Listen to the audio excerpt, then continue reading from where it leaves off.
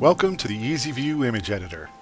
This tool will help you adjust your bitmap artwork before printing it as a screen printed transfer. You can remove a background, delete areas you don't want printed, and adjust the number of colors in your design. Let's get started. In the Easy View Design Center, click on Add Your Artwork. Then choose the file you want to add from your computer or mobile device. When your file type is a bitmap, which is artwork made from pixels, the Easy View Image Editor will appear. On the left will be your original image with no changes. On the right will be a recreated preview of your artwork after it's vectorized. Making the artwork vector is what makes it possible to edit the image. The quality of your original image will determine how well it will convert to vector. The default image quality settings will work well for artwork that has sharp lines, contrasting colors, and no shading.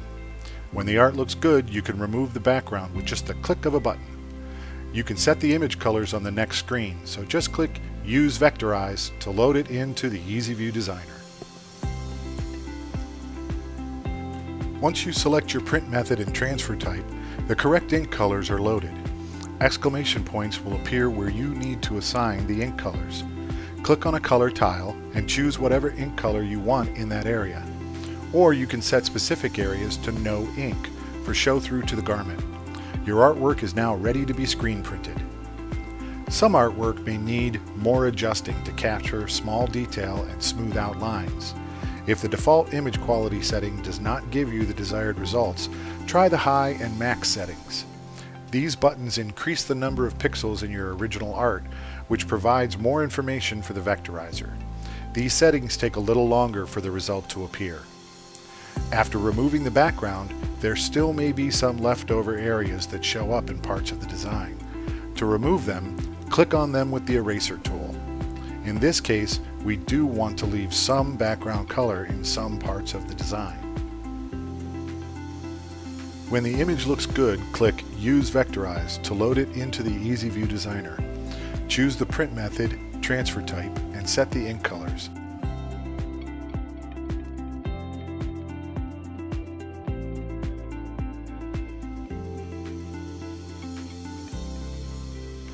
You can also easily add the image to an Easy Prints layout, add text or clip arts,